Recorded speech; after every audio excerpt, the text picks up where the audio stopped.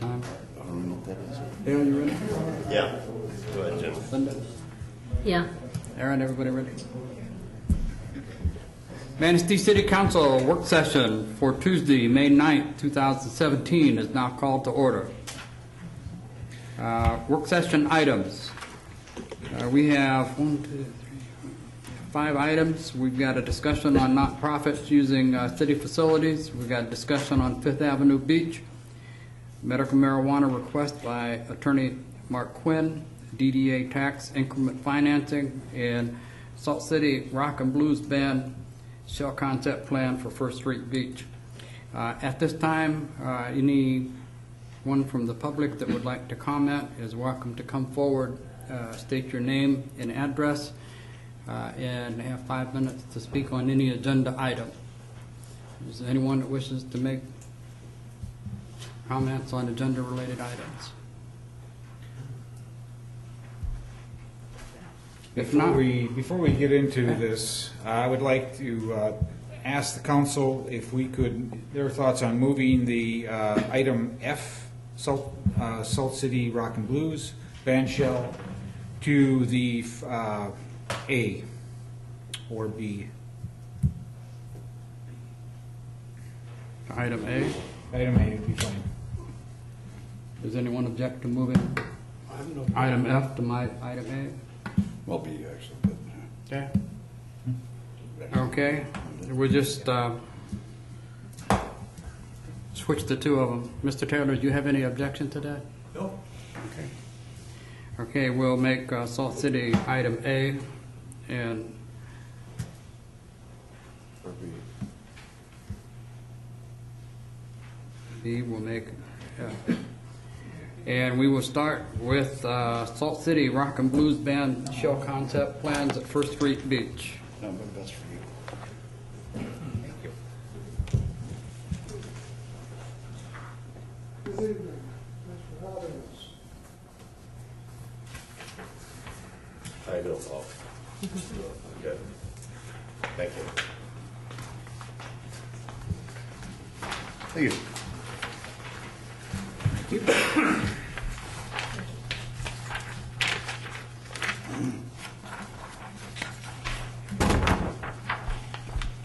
My name is Paul Anderson. I am the this year's president of Salt City Rock and Blues. Quick little background, Salt City Rock and Blues, the group came together back in 2012 as we prepared to put on a concert at First Street Beach during the 4th of July weekend. Because the concert was fairly successful, we donated $10,000 to the Lighthouse Restoration Project.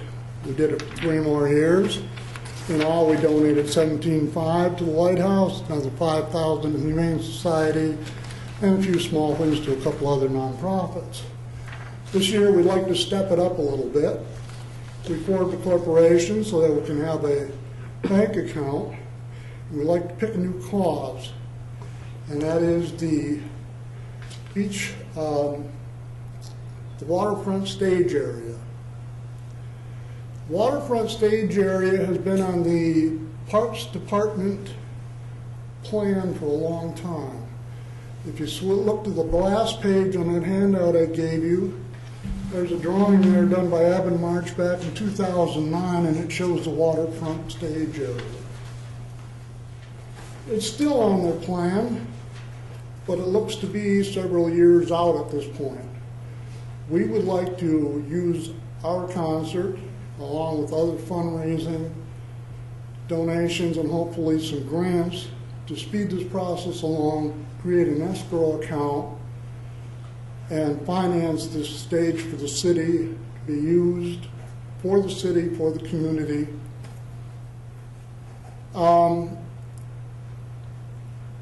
Our plan, our hope is to get things started with this year's concept, with this year's concert, not concept, and start an escrow account. That escrow account, as it starts to build, we'll be able to use it to architectural drawings and other startup costs to get a better idea of what it's really going to cost to build this stage, and hopefully get things rolling and eventually turn over the escrow account to the city to build that stage. The only thing we would be hoping is that we'd have enough input to at least make sure it fits our needs, and that hopefully we'll be able to use it in the future.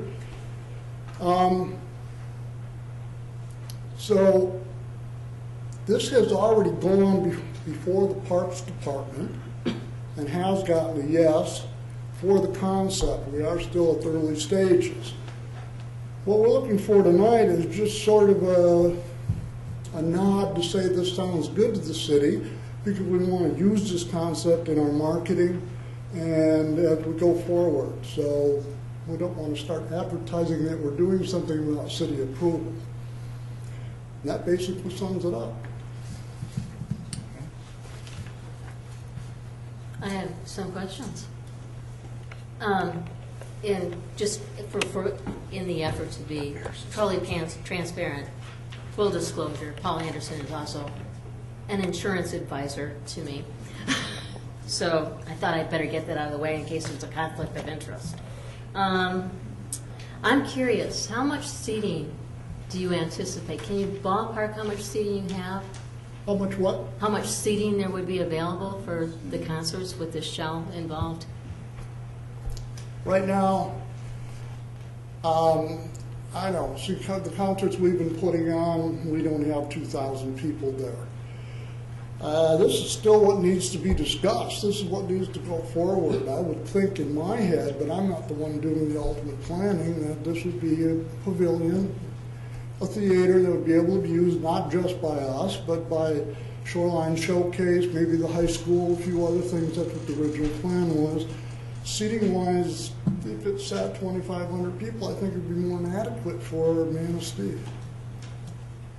I know the concerts in the park down in Ludington, they have a band shell, and they've got a park that they do it in, and they get like 6,000-7,000 people in there. So I've heard, I've not been to one. I've been to a couple of them that West Shore Bank has put on, that they pay for the musicians to come and play. And then they have band boosters go through the crowd, and people donate money. So it's no cost to come see the concert, but they raise $4,000 or $5,000 easily when they do that. So that's why I'm kind of interested in maybe finding out how many numbers of people we can sit there. So just curious, but I think it's a good idea so far. So I don't want to hog all the time here. So anybody else want to jump in? I think it's a great idea to improve our beach area, our shoreline, bring concerts to Manistee, get them away from Ludington. West Shore Bank wants to bring it here.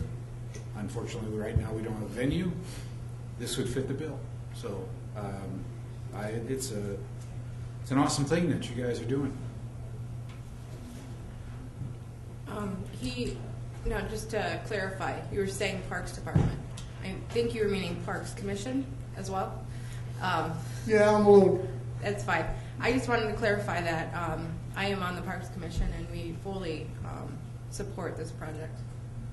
So it's been reviewed by Jeff. It's been reviewed by the commission. So just to clarify that. As I failed to mention, this whole discussion started with Jeff and I about 3 years ago, and this year it sort of just came to the surface, and we've been successful donating money. We'd like to have a good cause, and we all think this would be a great cause.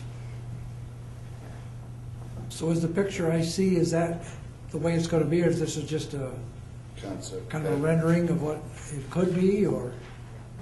You want to handle that? I anticipated it.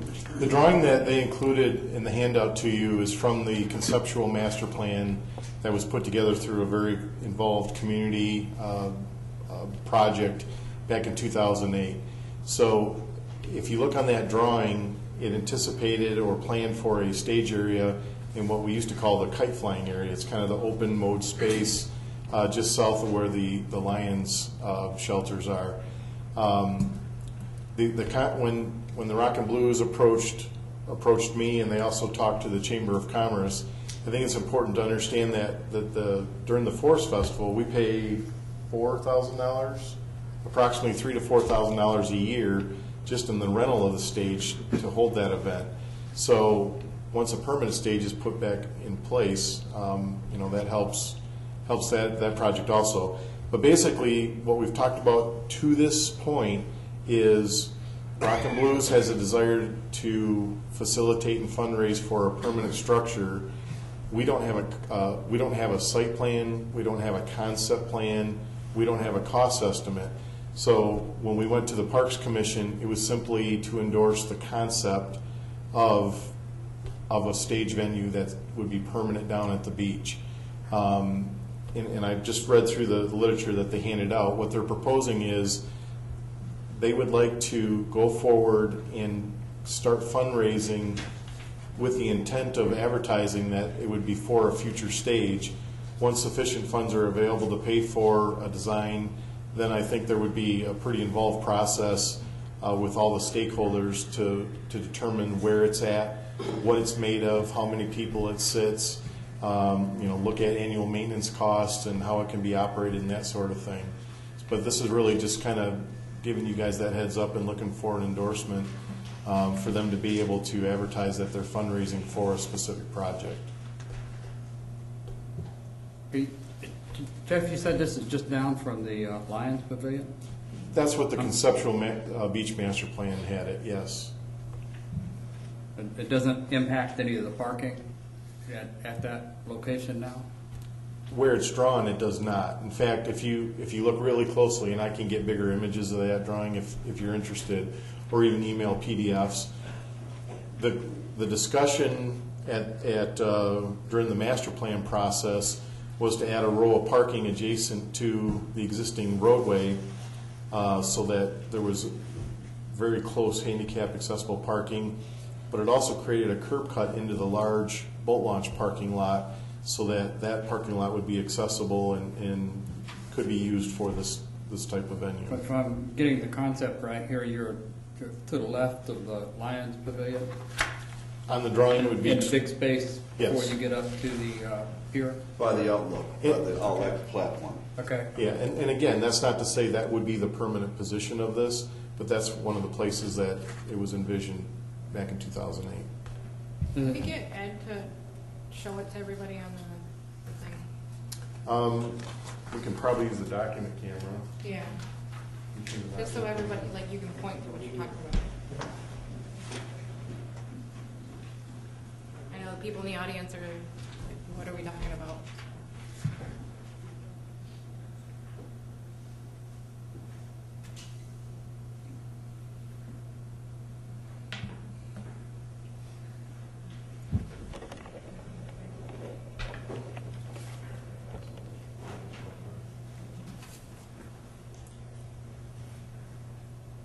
So the Lions Pavilion is actually up in this area. Yeah, okay, I got And the idea. this is the tail end of the south area where the parking comes back in. Mhm. This is First Street right here. So this concept put a stage in this location with the backdrop of Lake Michigan. And then right here, this is just a big mowed grass space today. And what this indicates is ramping to get up on the stage and then kind of a hard surface. I don't know if any of you were part of that process, but the high school kids that were involved in the process wanted a place to have concerts and a DJ down at the beach and a place they could dance. So there was kind of a hard surface here, and then there was a big lawn, open lawn area. And then this is the curb cut I described so that some of that parking in the large boat launch parking lot could have a double use, and it could be used during those events. So there's not going to be bleachers or anything like that, just old lawn chair type like they're doing now?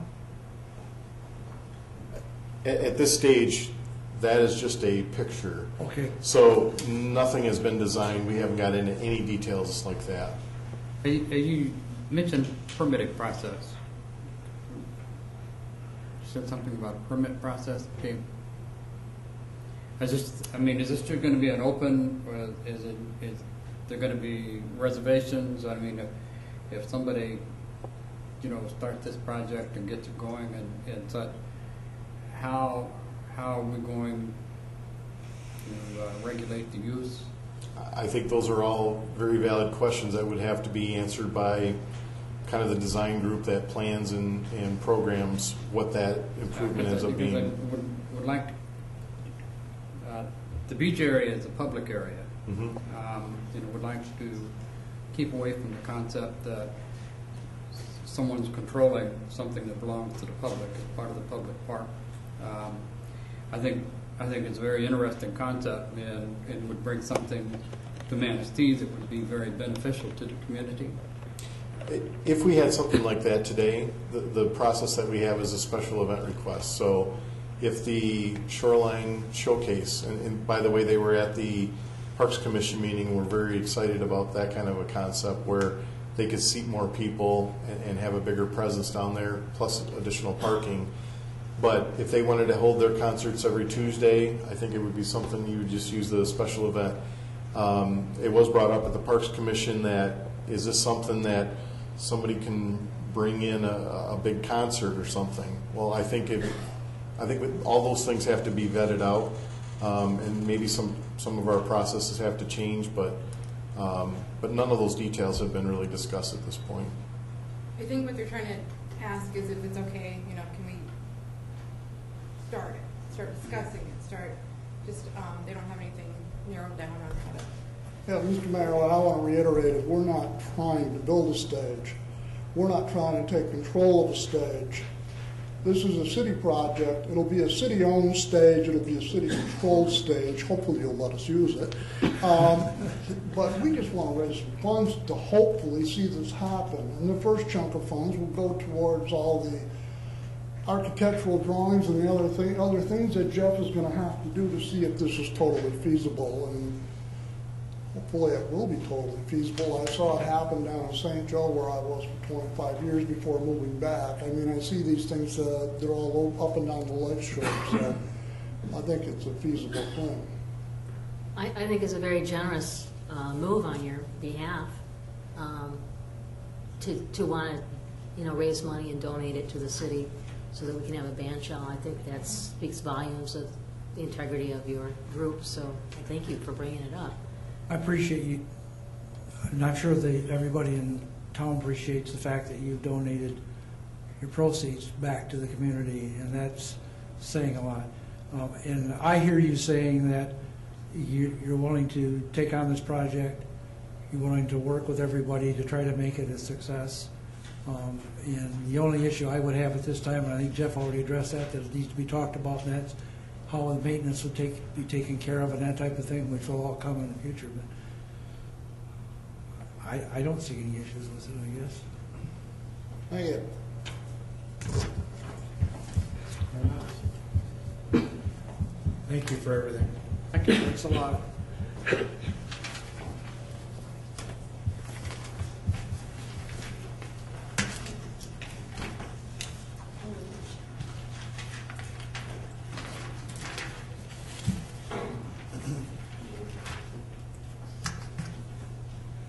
Is there something we can do with this moving forward? Do we need a council consensus to put it on the agenda as far as approving a concept plan? Clear that the council would like it to move forward. I think that obviously the proper thing is to maybe talk a little bit more in the Parks Commission about what they'd like to see, work with this group and just start getting our feet off the ground. Yeah, I would certainly like to see the Park Commission take the lead for council on working with the group to develop this. They do a pretty comprehensive job. So what do they need from City Council in order to be able to advertise that they're taking donations to build this? So that's, I think, part of what they came forward tonight. Well, we could, to try to. if council wishes, that we could bring back something for a future council meeting, whether it's a resolution or just a council action saying that you support their efforts to raise funds for such a project. I'd be in favor of that.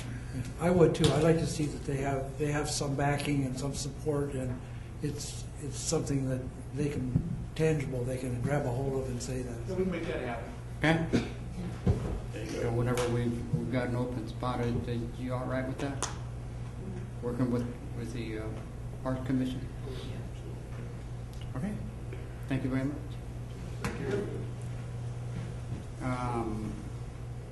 Item C. Oh, item B, discussion of move that to the bottom. Discussion of Fifth Avenue Beach parking lot.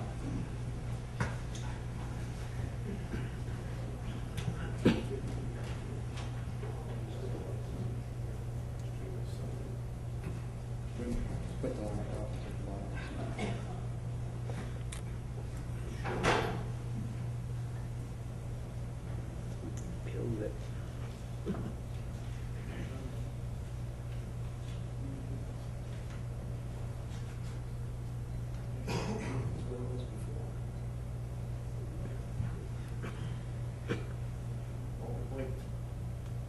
So I've got just two brief items for you. The first one is, at Tree. Fifth Avenue Beach. This is an older aerial, so it doesn't show the shade structures that we installed, nor the sidewalks that we installed in the last 2 years. And this month, we also intend to put out the picnic tables below those shade structures and install the grills. As we were working down there, I mean, we've always known this, it's been obvious, but it started a lot more discussion about the existing trees that are in this area. They're not in the best shape, they're not that beautiful anymore. So we took a step with the tree commission, and we have Bruce Shaw, who is a representative on the tree commission and is in the tree business. And we had him look at all those trees and give us an opinion on just the status, the health of them. He basically told us that the trees are kind of at their end of their life, if you will. They're not thriving anymore. They're starving for nutrients. They're trying to send up suckers out of the base of them. And he recommended completely removing those trees, except for this pine tree. However, a windstorm about a week ago tilted that tree over, so Mother Nature said that one's got to go also. We then went to the full tree commission and wanted to get their opinion on if we remove those trees, what would be appropriate to put back in their place. And we've also taken this concept back to the Parks Commission to make sure that they endorsed it.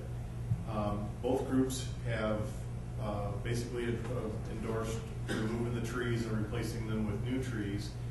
And this is what we're proposing. It's called an autumn blaze maple. We would try to get as large a caliber tree replaced as possible. We've got some advice that suggests using our compost to over excavate the holes would add the nutrients that the new trees would need.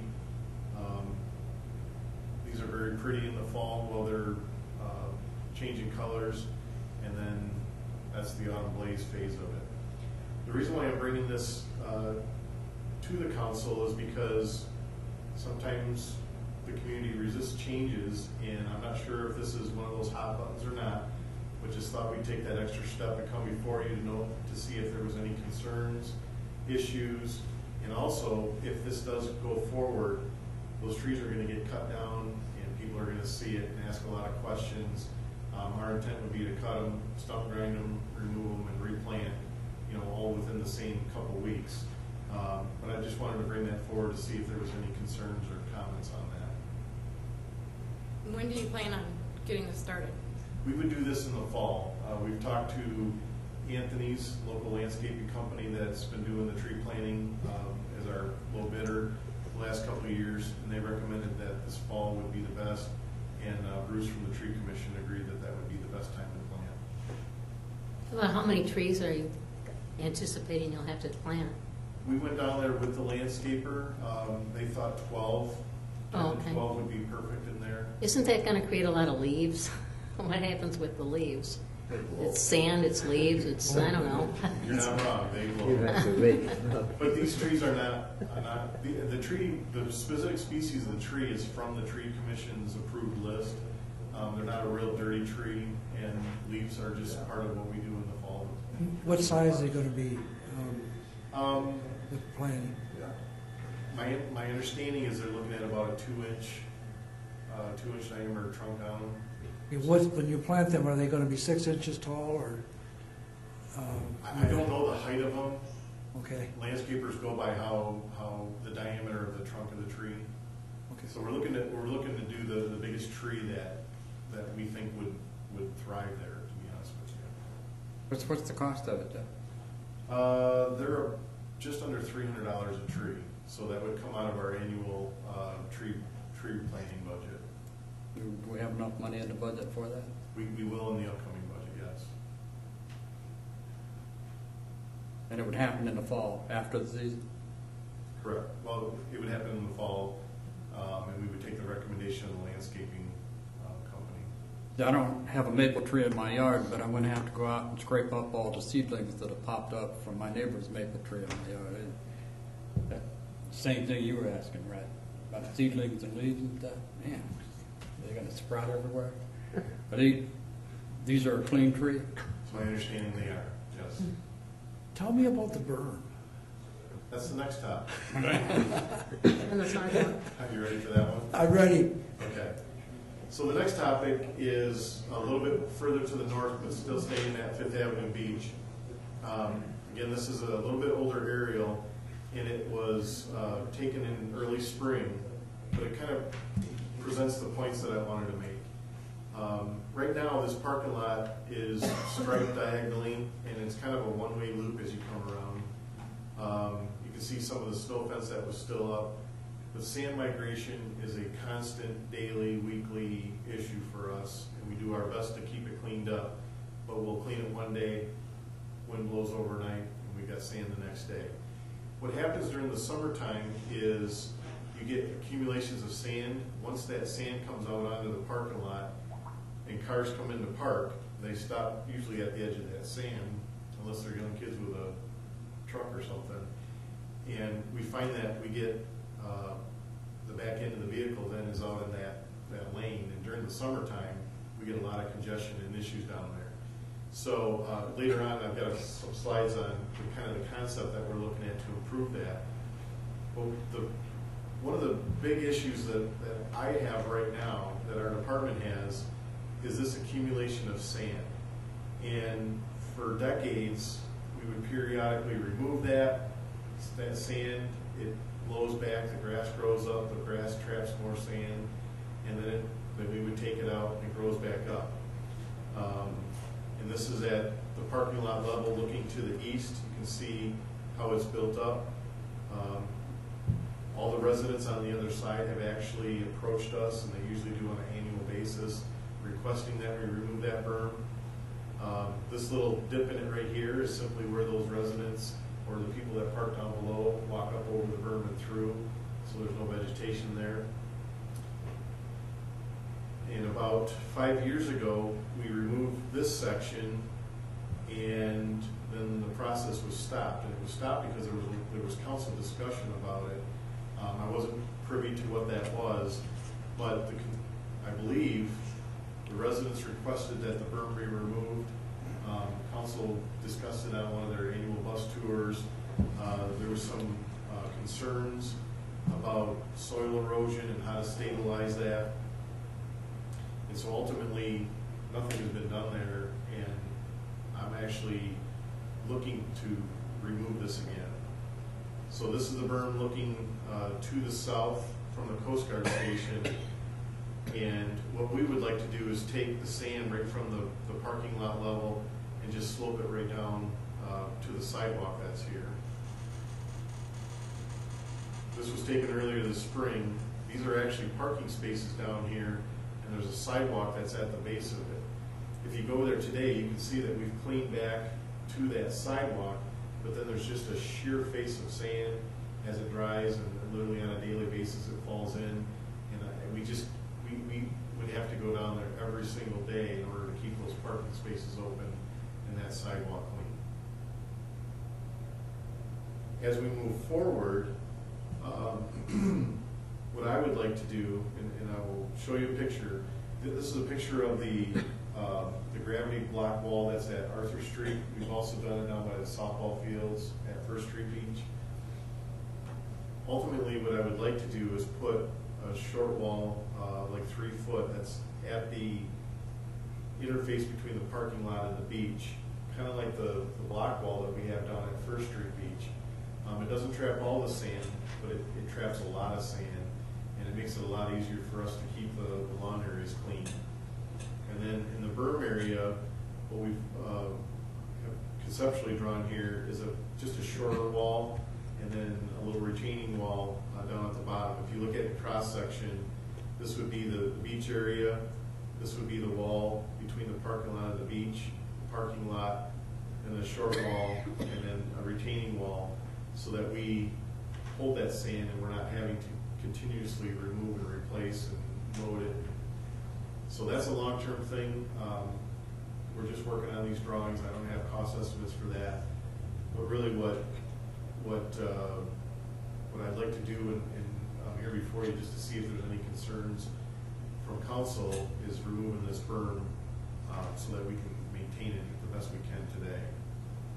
What's interesting to me is if you go, you go past this parking area and you head down towards the Coast Guard station, you find a lot more sand going across the street and into people's yards. If you remove that berm, is that sand going to end up in that nice white two-story building there? Well, honestly, it's almost equal, the sand impact along that whole stretch. And maybe that's something else to discuss, but in the past, the city has actually backbladed sand out of those driveways to try to help those. I bet they appreciate citizens. They do, but it's on private property, and so we have not done that this year. I think actually some got done last week, but I'd also like to know council's opinion on that, if they have any issues with us helping those out, as opposed to them hiring a contractor every time the wind blows. Because really, what they do is they bring the sand out to the street and we haul it away anyway. And for a couple extra minutes, we can just take care of it at once. When you did it before, Jeff, was there a waiver or anything signed just in case there was any damage? I think it's just something that the guys did. Okay. But yeah, those are the type of things that today I'm concerned with, is damage and public perception of it. Okay. I would have a concern along with Mayor Pro Tem Zielinski. If we remove the berm now, before we put the retaining wall up on the water side and build the other structures, isn't all this migrating sand going to completely across and into the private residence Well, property? there's two things. One, the dune grass will reestablish itself there, and number two, we don't do it during the summer, but in the fall and spring, we strategically set up snow fence to try to stop that sand from migrating. But I will tell you with everything in my heart, there's no way we're going to stop the sand. It was a crazy year this year anyway. We didn't have the snow, we didn't have the hard freezes to hold the sand like it usually does. The weather systems fluctuated. Normally we set up all that snow fence to capture the prevailing winds out of the northwest.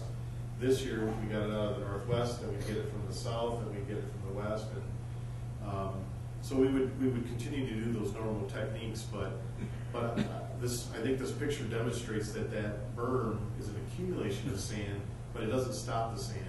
Once it fills in this area down here, it's going right across the street anyway. I see that, but what I'm saying is if you knock the berm out, and the sand that migrates across is going to go straight into the private residences. So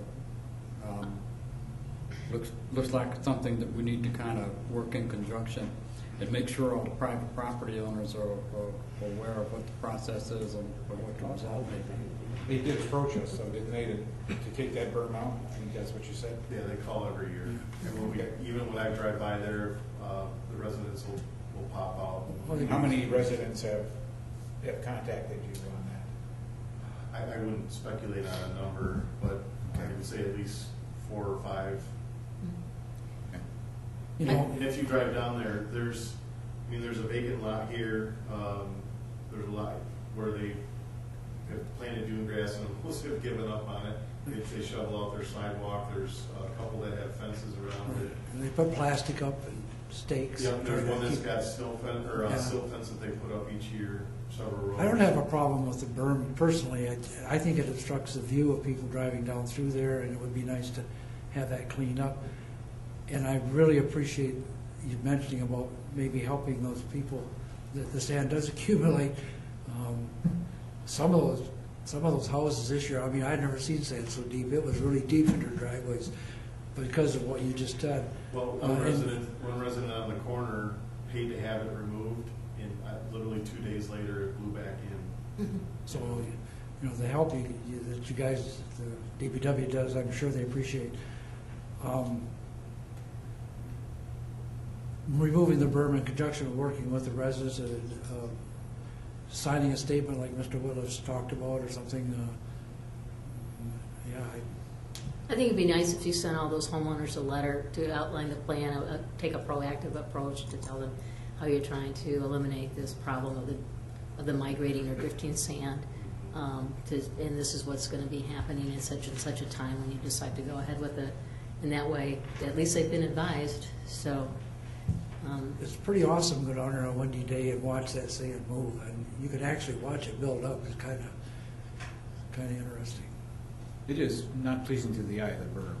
You know, it's And it's a maintenance nightmare. Yeah. The other thing that we've done, almost every year, we have some of our local contractors or landscapers that will request actual beach sand.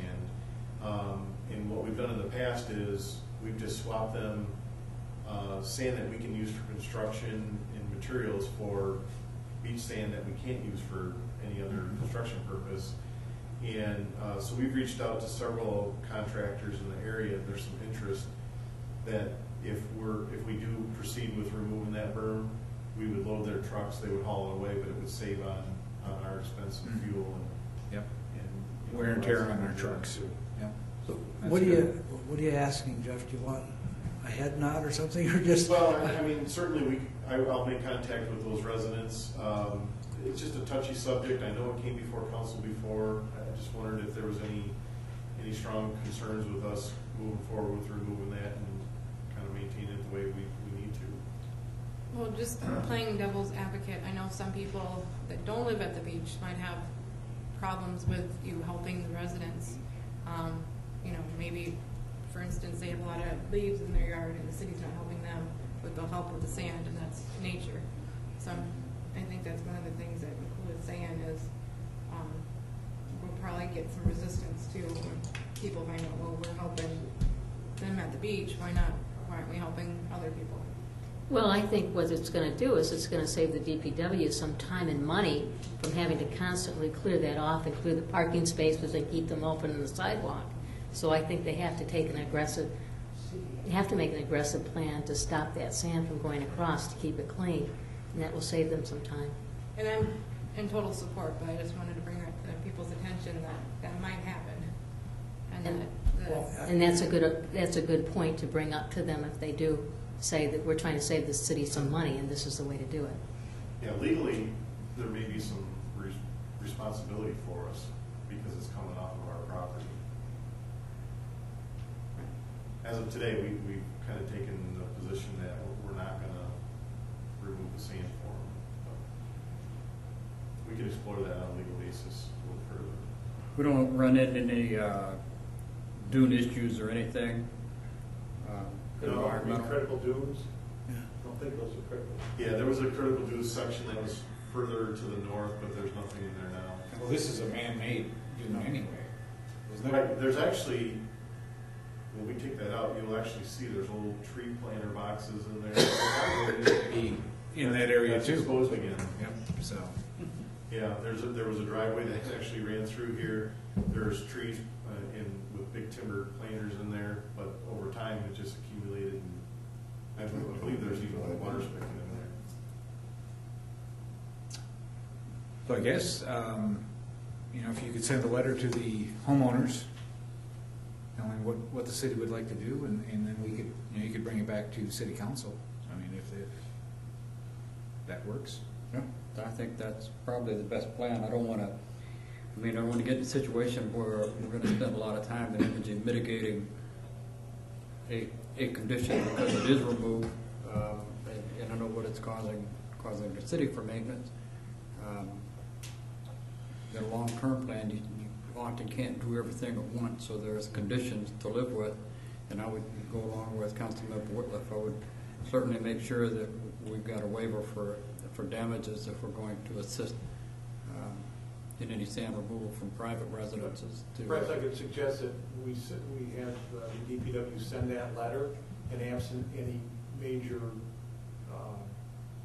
problems with the homeowners, just go ahead with it and save another appearance of the agenda, on council's agenda.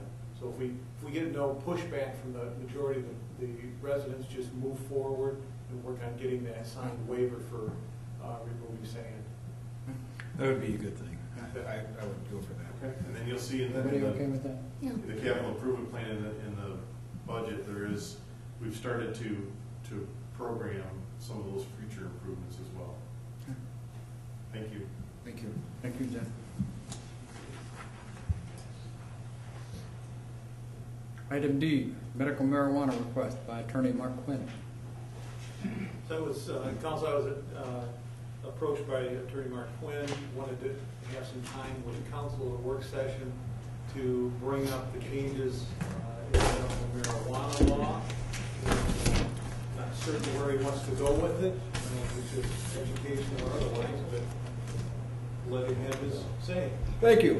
I'm Mark Quinn. I'm an attorney in town, and I have some clients who are interested in the new Medical Marijuana Act that's been enacted, and looking at contacting governmental authorities regarding that. I don't know what familiarity any of you have or don't have with the Act, so I'm going to start and just give kind of a basic overview of the recent bills that have been enacted and that are due to become really operational at the end of the year. The Act provides for, there's already medical marijuana, as we're all aware of, and that is where you have a caregiver and you have a patient, and the caregiver can have so many plants per patient and so forth. This is taking this somewhere closer to where Colorado is, and I think we're all familiar with what Colorado is doing or what they've done in that regard. And I realize there are various issues on marijuana. Some are for it, some are against it. And this is not a lobbying effort to say you should be on board with medical marijuana, anything along those lines. There are basically, under the statute, first off, if the city does nothing, then nothing will happen in this regard. The city has to be proactive to the extent of enacting an ordinance to allow for something to occur under the new act. So no action means it doesn't happen. What is authorized under the new act are 5 different types of what are called the medical marijuana facilities. One is a grower, one is a processor, there's a secure transporter, there's a provisioning center, and there's safety compliance. All this will be monitored and governed and subject to the Department of Labor of the state. There's a system that is required to monitor seed to sale, to make sure that I don't come in and buy 5 pounds of marijuana and then I go stand on the corner and sell it or anything along those lines. It is subject to any of these facilities that are authorized and permitted are subject to, basically, as I read the law, 24/7 examination by either the state or by law enforcement to make sure the act is being complied with. So there, I think many people that I've spoke to before at other places, there's the concern that, well, I'll sell this properly, but I'll deal this out the side. Will that happen? Probably so. People get greedy. But if they do, they're going to lose the license. They would be subject to criminal prosecution, and it would be the end of that very quickly. A grower is a grower. You grow the marijuana, and that can only be done in an agricultural or industrial zoned area. My guess is there's nothing agricultural in the city, so it would have to be an industrial area for the growing of marijuana. What my clients were more interested in was not really in growing it here. They live in different places, and they have spots where they can do this, and some of them already are growing as caregivers. A processor is, let me make sure I have the right terminology for this, because this one always stumps me. The processor is a commercial entity located in the state. It purchases marijuana from a grower, it extracts the resin, or it creates a marijuana-infused product, brownies, if you will. That's what a processor does. There's a provisioning center, which is the grocery store for these products, whether you're going in to buy marijuana in the traditional form or you're going in to buy one of these brownies or edible or anything along those lines. There's a safety compliance facility where the marijuana has to be, and the product has to be submitted to, it's tested. I'll level with you, I don't have a clue how they test it, but it's for purity and to make sure that it doesn't have other chemicals or things that shouldn't be in it. And then there's a secure transporter. The secure transporter is similar to the Brinks truck that you see. You have to have two people, somebody has to be in the truck at all times, and you can't be a card holder, you can't be involved in any of these other things that are permitted under the statute. And what my clients were really looking at from this perspective was the provisioning center or maybe the safety compliance facility. But primarily it's the provisioning center or the processor to do that. And again, what happens is under the Act, if I'm interested in doing this, I have to submit my application to the state of Michigan, and when I submit my application, I have to tell them basically everything about me. If it's a business, everybody that's a shareholder, everybody that's involved in the business, spouses, they want to know everything about who is involved in this thing. If you have felony convictions or misdemeanor convictions for controlled substances, you're not getting anywhere. I have to submit to the state the ordinance that says I am permitted to do this. If there's an ordinance that is in effect, it can say 1 provisioning center in the city, 30 in the city. It can limit the numbers for each one of those different aspects that are applicable to it. It goes through the process. The state is the one that issues the license to the person. And as I said, there's the monitoring system that is really, it's not developed yet, but I believe they're looking at Colorado for the monitoring system they have there that will monitor the sale, it will monitor when I grow it, it will monitor when I take it to the processor, if I take it to the processor, it will monitor when it goes to the provisioning center, and it monitors when I come in to buy the marijuana or the product.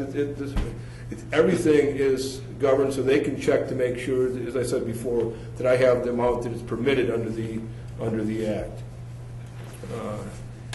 There are fees that the governing body can charge. There can be a $5,000 application fee to the local governing entity. There are fees that have to be paid to the state. Those have not yet been determined. I did hear it someplace else I was where I think Pennsylvania was charging like $100,000 to submit your application to the state to be able to do this. It seems kind of high to me, but I think that could be done here. What that means to me is that if you're going to be doing this and you're putting that kind of money up front just to see if you can do this, you're going to have people that are going to be following the laws and following what they're supposed to be doing instead of trying to make an extra $100 out the back door with it. There are also a 3% tax, and that's part of the reason for monitoring all the sales and so forth that applies. And that money will go to the state, and what will happen will go into an excise fund and not part of the general fund, And 25% of the revenue will go to the municipalities with a facility allocated in proportion to the number of facilities within that municipality. 30% will go to the counties where the facilities are located. 5% goes to the counties, but it's earmarked for the sheriff's department only. It doesn't affect any other monies that the sheriff's department receives from other sources. I don't know if the city has anything to do with funding county sheriff or not at this point.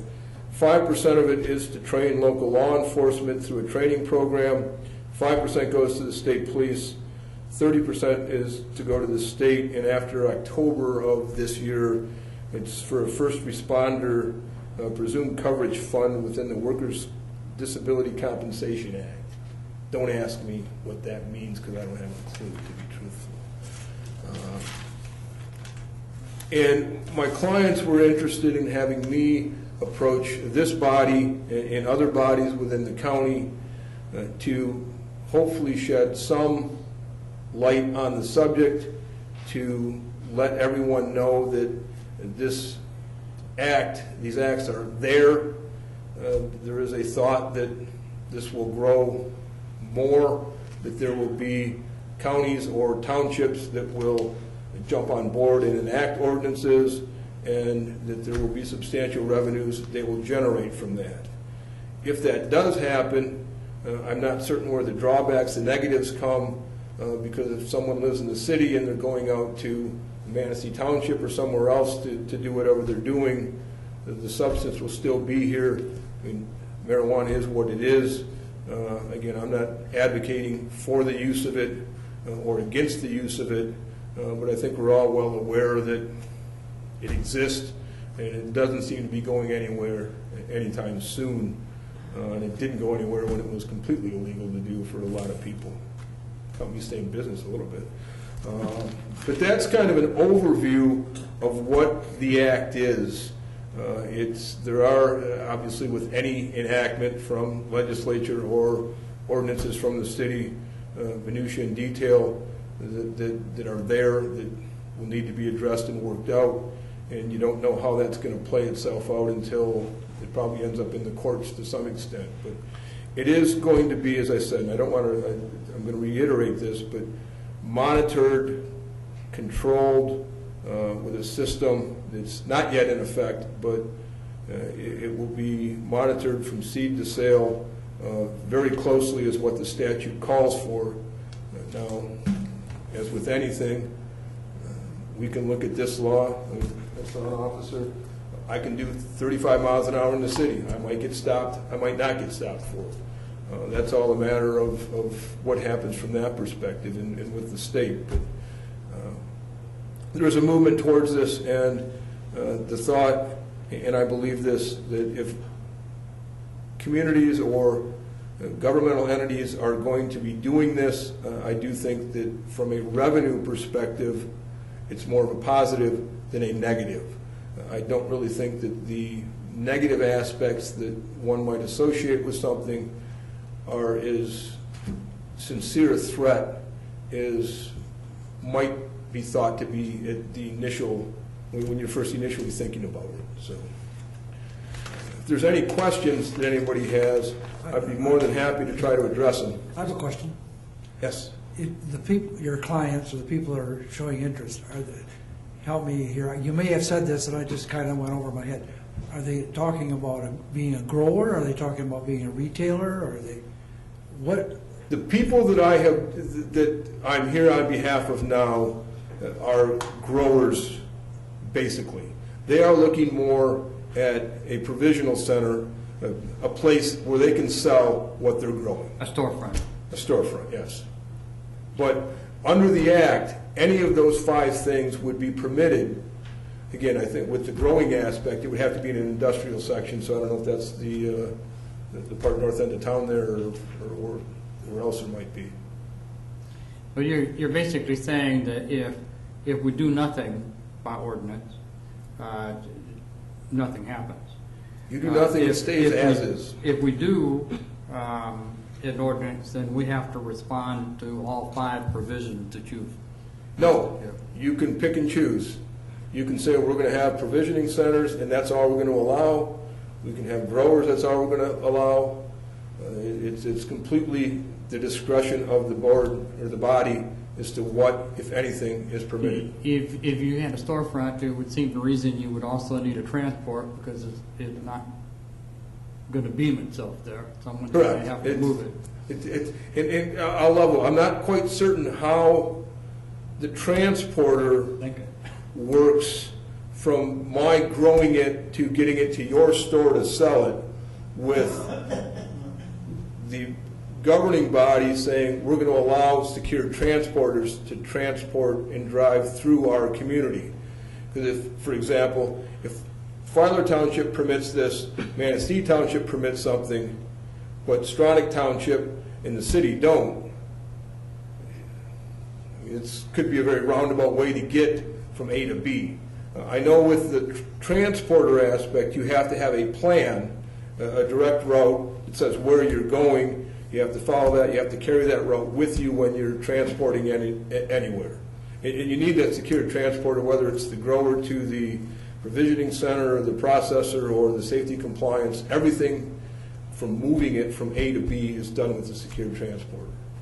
Are they armed? Secure transport? Do you know? Nothing in the statute that indicates whether they are or they are not. As I said, one has to be in the truck at all times. You can't have any markings on the truck that says marijuana, anything along those lines. So it's similar to a Brinks truck is what I think would be required. Okay. Could they build a facility that was big enough to do the growing and the processing and the safety, compliance part of it as all under All one in one? roof? There are limitations on the grower, and I may have to look through this. Some parts you can't be one and the same. What I don't know, and I think would probably be permissible, is I have a pole barn.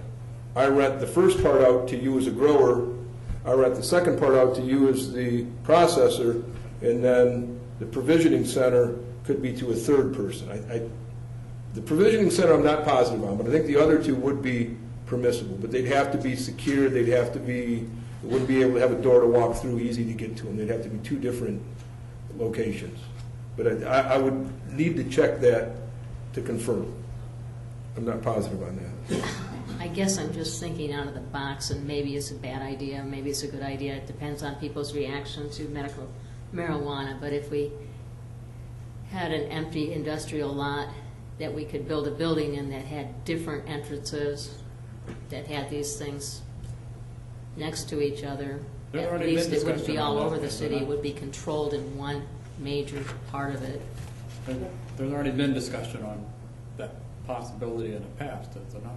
Well, he had some interest and didn't go far. It's my understanding that if you were a grower, you could also have a provisioning center, but you couldn't be involved in the transport. That would have to be an independent third party to do that. That's about the extent of it. So I don't think all three of those uses could probably be in the same facility. The grower cannot be a transporter or safety compliance. That I have here. The grower is where you get the jobs. Pardon? The growing process is where you recreate jobs. Well, I think there's potential for job creation in all of them. The storefront would too. If you're going to have a grow operation, you're going to have some highly qualified, highly trained individuals that are going to be top flight people. I think, obviously if you have a provisioning center, there's going to be jobs there. You're going to have transporting. You're going to have people, jobs created there. Same thing with the processors. I think there's going to be jobs at every level. Some of them, depending on which part they get involved, could be extremely highly trained, well-paid positions. What I read on the internet and what I looked at is that, and I agree with you, that there is some money coming back from the state if you sell it. You have more money coming back. You have a tax, like a tax, some of that's going to come back to you. If you're growing it, you're employing people, they have to work there, that are, background checks are like 5 miles long. They just go on forever. They just check all in the background, like you were saying. For everything, yep. Yeah, I mean, they just check everything. It's just something to consider. I found it very interesting, all the steps that had to be taken. I believe there's some date, magical date, September 15th of this December year. 15th is the soonest that people can submit anything into the state. But again, it's contingent upon whether that entity has enacted an ordinance to allow it to happen.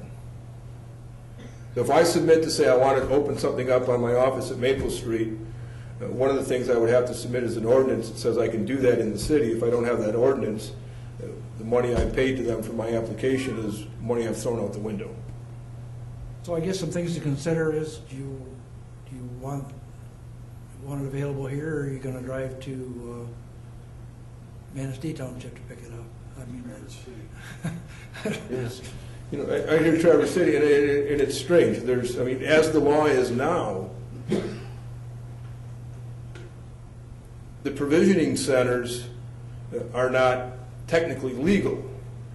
I believe Grand Traverse County allows them to happen. I believe Ann Arbor, East Lansing allows that to happen. But you go to the adjacent county, and you're going to get busted for doing what they're doing across the county line. Okay, good, bad, or otherwise, that's just the way it is. And this is going to make this much more uniform with what the law is. My research shows that there are 26 states that now allow medical marijuana. There are several states that allow recreational marijuana.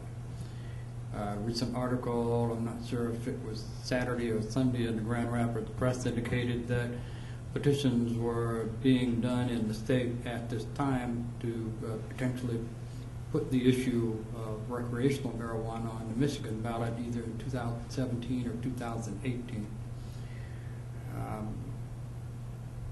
I would think it would be prudent to thoroughly research and study and find examples of ironclad ordinances and be proactive as opposed to scrambling last minute in a reactive mode, doing something that not very effective.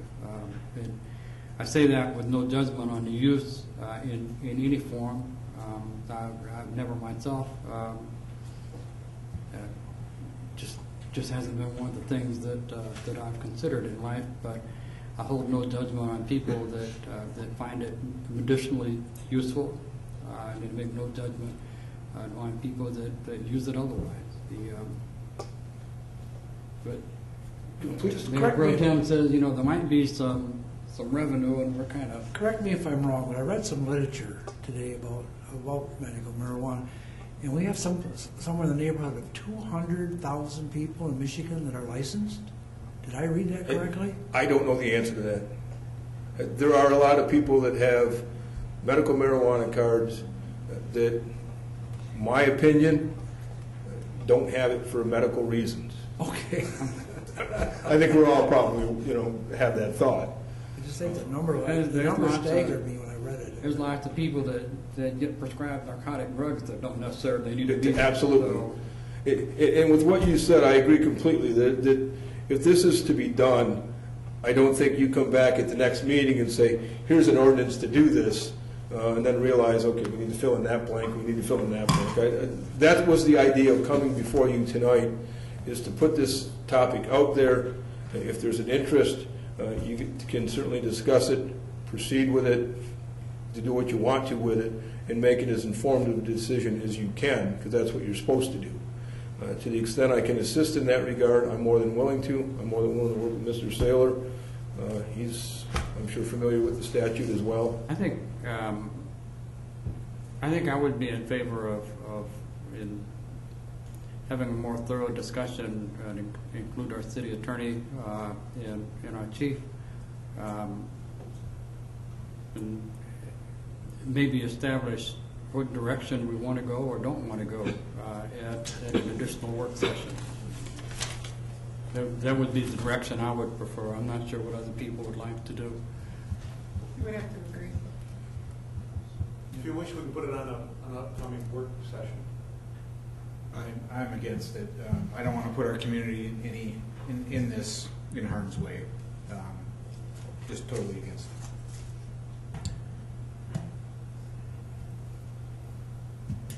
I don't want to sell out our community for a few jobs that may occur with producing marijuana or selling marijuana.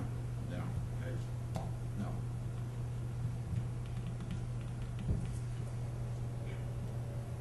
Well, I agree with Mr. Williff. I don't want to sell out our community, but I want to have enough information that I don't miss an opportunity either. So that's why I like to see it on work session, so I know all the facts. It's hard to make a decision if you don't even know part of the facts. So I like to know as much as I can about it before I make a decision.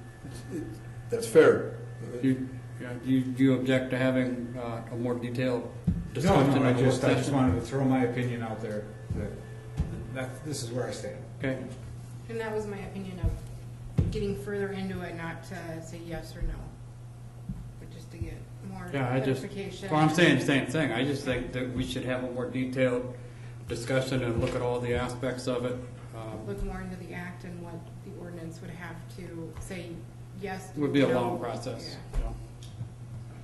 Yeah. And one of the things that I've encountered before is a pressure, if you will, that if you want to apply under this act, then you can do so December 15th, so get your ordinance in effect so I can do this when I want to do this. And that's not taking into consideration really the governing body's position to make sure it's a thorough decision and it's an understood decision before any decision is actually made. So and if it delays the fact, then it delays it, and if it happens, it happens, and if it doesn't, it doesn't. And that's The last Michigan Municipal League meeting we went to, they had a work session on that.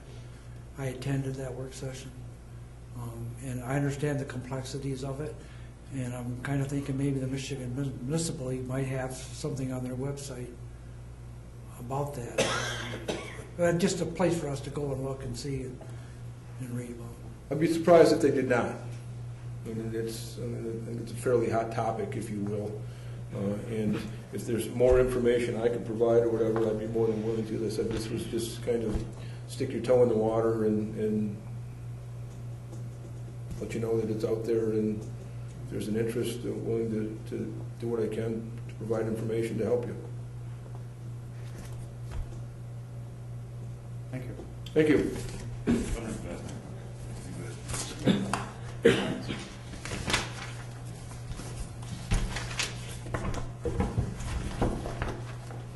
Quick break.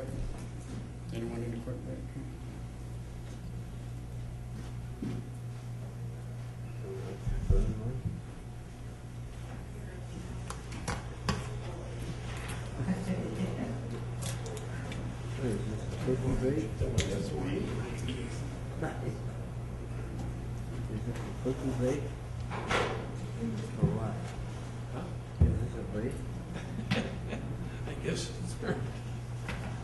Are you taking a break now?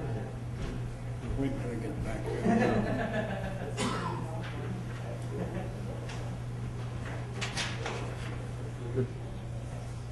Gonna have to get it. I believe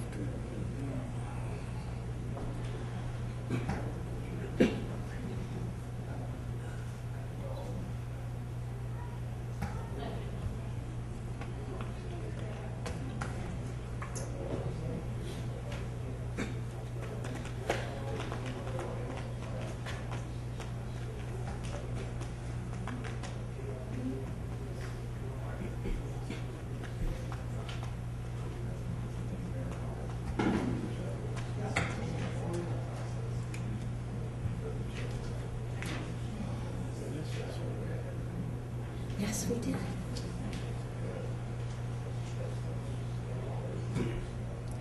Jim, which one are you going to next? Because we missed discussion on nonprofits. DDA. You don't want to do the discussion on nonprofits? I got switched to F. We can do. It's, we just didn't know whether you skipped it. I reversed overlooked it or I what, so reversed we're it. bringing it to your attention, that's all. I reversed it. I know I did.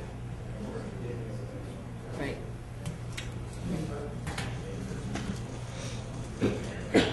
But A was public comments. So They were,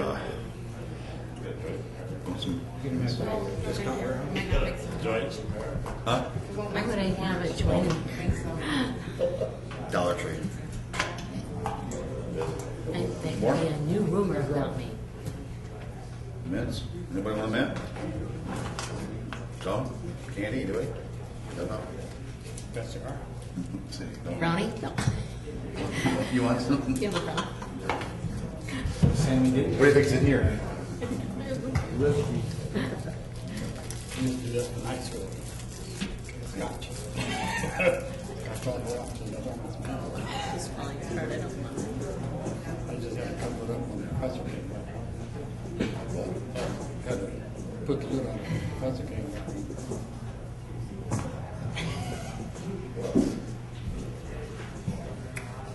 Okay, next, DDA tax increment financing. Yes, I asked this to be put on our agenda, and I think it was during our work sessions. We're going through the budget maybe. We need to know, I think we need to start really thinking about what our timeline is with the current contract that we have, or I'm not sure whether to call it a contract or not. I know there's a point in which it expires, and then we have to think about renewing it. Yeah, the TIP plan expires in 2020. It's in line with our bond expiring. And I initiated discussions with the DDA in early 2016 on looking for a successor agreement for our current TIF. We had one meeting, the former director left. We had one meeting after that, and they wanted to put it on hold until they got the new director, and there's been no other overtures from the DDA to sit down and talk about it. So I'm not certain where that is in their hierarchy of priorities, but we have had two very preliminary discussions about a successor agreement to our current TIF. One of the things that I've been involved with the DDA is they have a subcommittee for, we call it the ER committee, it's for economic redevelopment, that I've been on. I don't still don't understand why I was invited to be on it, but I'm on it, and Thad is now on it. And one of the things that they have done recently is develop a score sheet for businesses coming into town. I wasn't totally in favor of all the points on the score sheet, but it was their start at trying to evaluate a position on how they would feel about, say, the Hollander project or the senior center apartments. And they've used that in scoring, and I think that they may have used this for their basis in their non-endorsement of some of these developments that come up.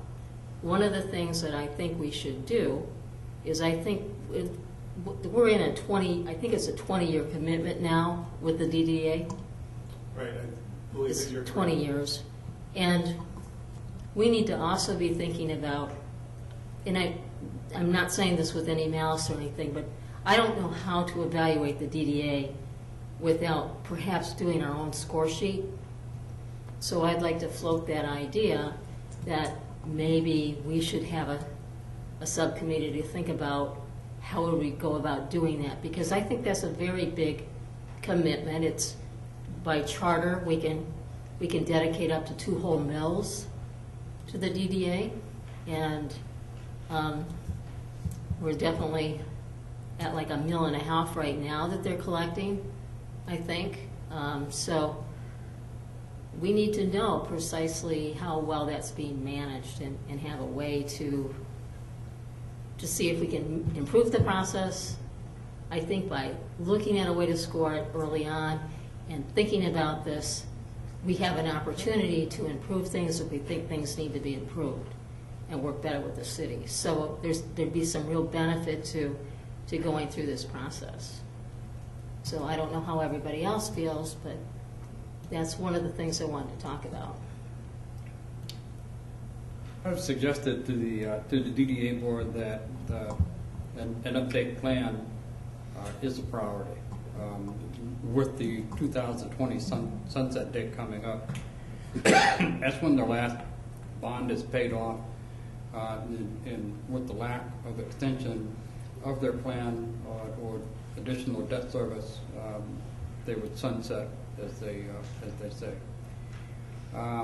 Millage, I don't believe the DDA is funded with millage. The DDA is funded with tax increment It is, but process it's- off of the property. We don't. I pay know millage how for it's that. funded, but there's a cap on it that it can't be higher than the equivalent of 2 mills. I read it someplace in our charter. So, yeah, they can't just, To kind of baseline the tax level, as I understand, the DDA is charged with increasing the tax value within the DDA district, and they capture taxes above that baseline when the original agreement was made. There's several ways of financing the DDA. Millage is certainly one of them, and there is a cap on that, but the DDA is not funded through millage. We can bring that, I know it's correct answer back to council at Yeah. a future date. semantics, but I know what you're saying.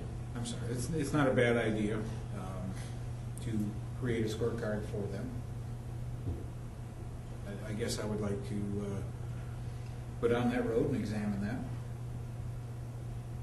Okay. I think it's only fair. I mean, we're asking to do the same thing with the AES. Why not DDA too? Okay. Would you like staff to bring back some conceptual ideas for council to consider? Please. I'd like to, yes, please. Okay.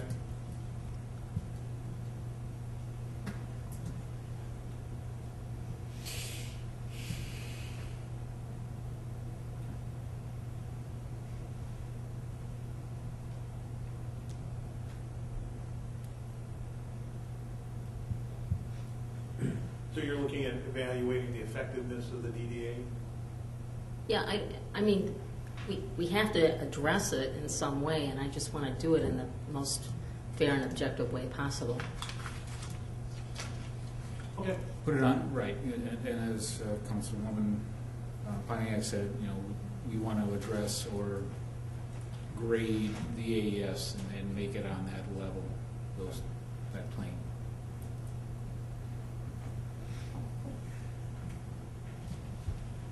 Any other discussion on it? Okay, now we are back to the beginning. The discussion on nonprofits using city facilities at no cost. Apparently for some time there's been a unwritten practice policy of allowing nonprofits to use city facilities at no cost, primarily the marina building. The seniors use it occasionally for some classes, or if they have overflows at their senior center, they're allowed to do it at no cost. And just recently this weekend, I allowed the Selective Service Board in this area to meet in City Hall and do an annual training at no cost. Just want to know if council was comfortable in that approach, and if you wanted to continue that. I'm comfortable with it. Okay. It's part of the city services. I would agree. I would agree on that. I'm comfortable for meetings, and maybe not so comfortable when they're conducting fundraising activities and using city resources to do that. I guess, then what are we talking about? I'm Do we have to saying- define what type of nonprofit? Well, right now it's just nonprofits using For meetings, a room Meetings, for meetings, or and I think training. the only exception is, I think the senior center uses it for some type of a class. use it for board meetings sometimes. Yeah, but, that's the uses that I'm aware of, is that they use the marina and sometimes a room in City Hall. That's about the extent of it. Is there a church renting that on Marie, Sundays? yes. Okay.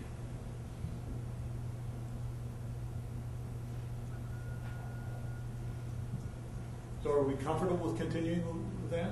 And just making That would sure be it nice, doesn't get out yeah, of it'd be hand? nice to have a written policy on it, so it's clear to everybody, and someone doesn't feel excluded because someone else got to use it and they didn't. I mean, not-for-profit, government. Well, it is scheduled out. Everybody goes through the. Yeah, they have to Heather- reserve. Heather schedules it out. Is there Yeah. approval that they have to get go through, or is it just, okay, I want it, can I use it, then you're on the list? Well, before Chief Bachman retired, the use was authorized by him, and then they would go through Heather to get the scheduling. And that's been working, hasn't it? I mean, It has, it's, yeah, it has been. I just want to make sure that that was still okay with the council. So the question is, do we need a policy for that? I mean, if something's working, we really need to try and fix it. Well, how do we know, like, what nonprofit, I mean, are we gonna end up sharing nonprofits free?